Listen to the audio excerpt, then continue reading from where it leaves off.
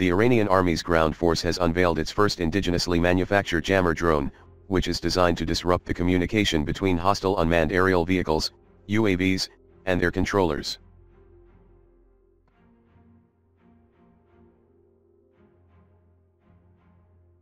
Mohajer-6 jammer drone, equipped with a high-tech system capable of transmitting interfering radio signals, was inaugurated in a ceremony attended by Major General Abdolrahim Musavi, the chief commander of the Iranian army, and a number of senior commanders of the army's ground force on Tuesday.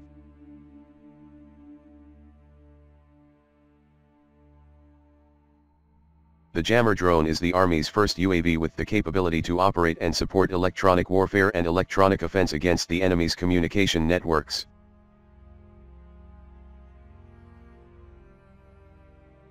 Mohajer-6 jammer drone, along with 1,084 types of new military equipment and weapons, upgraded, reproduced and produced by the Army's ground force, joined the operational units of the force after the ceremony.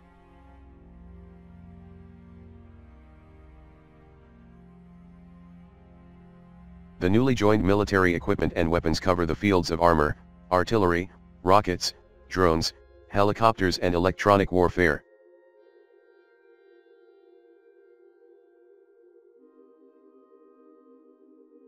Iranian military experts and engineers have in recent years made remarkable breakthroughs in manufacturing a broad range of homegrown equipment, making the armed forces self-sufficient.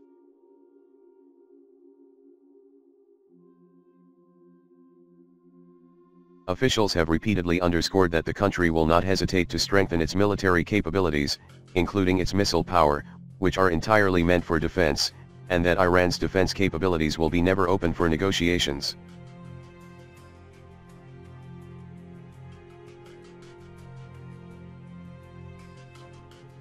Meanwhile, Iran's interest in drones and uninhabited vehicles really goes back to the Iran-Iraq War in the mid-1980s. The Iranians have been in the unmanned aerial vehicle, UAV, business for several decades.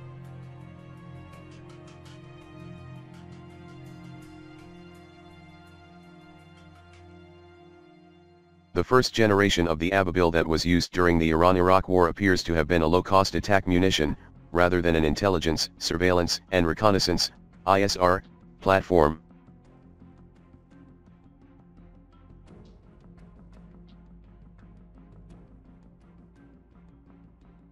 There are a number of reasons why Iran became interested in UAVs.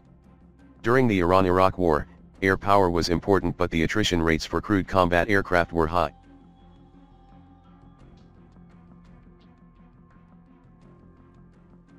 The UAVs let Iran fill some of these roles with a much cheaper, much easier to manufacture capability. Both cost and the technology allowed Iran to go down this path.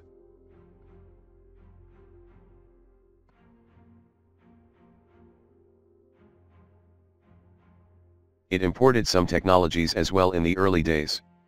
UAVs filled roles that Iran's air force otherwise might not be able to meet at an acceptable loss rate of aircraft.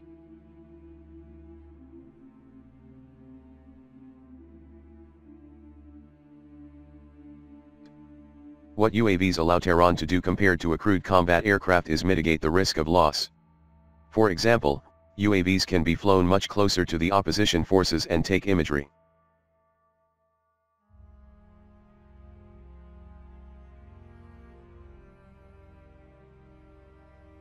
If the drone gets shot down, then Tehran has lost the equivalent of a small, radio-controlled aircraft.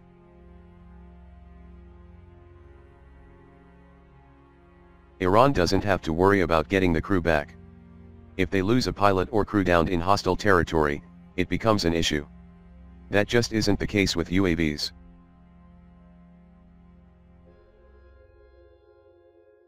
They are also much cheaper than manned aircraft, at least at the low end of the capability spectrum. Iran's systems range from small, lightweight short-range systems all the way up through medium to heavy UAVs in the intelligence, surveillance, and reconnaissance roles, ISR. Not only has the portfolio grown in terms of the breadth of capabilities, but also the size of the vehicles themselves has grown.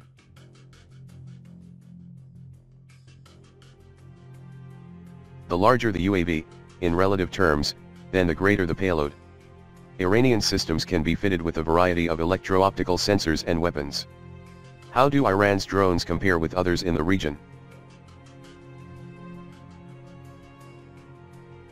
There is quite a gulf in terms of technology. Western equivalents are going to be considerably more capable than what Iran produces.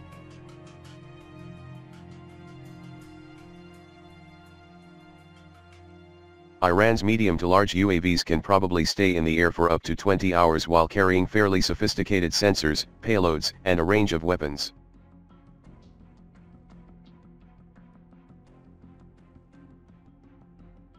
That's the other element that we've seen Iran develop small weapons suitable for UAV carrying and use.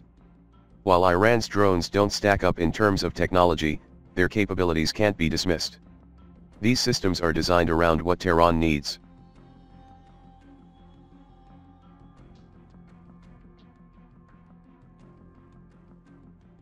Iran doesn't necessarily want an extremely capable system which may demand highly capable operators, which it may yet not have.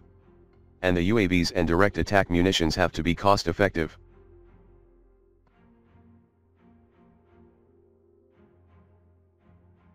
Has Iran exported its drones to regional allies or proxies? Yes. Drone exports help build relationships with regional actors.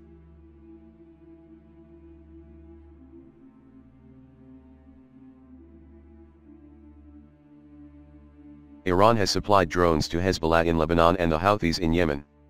Tehran puts these capabilities in the hands of its network of regional actors so it can influence their behavior.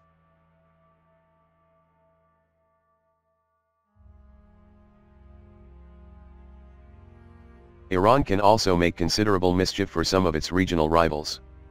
The Houthis have claimed a variety of attacks using UAVs, ballistic systems, and cruise missiles.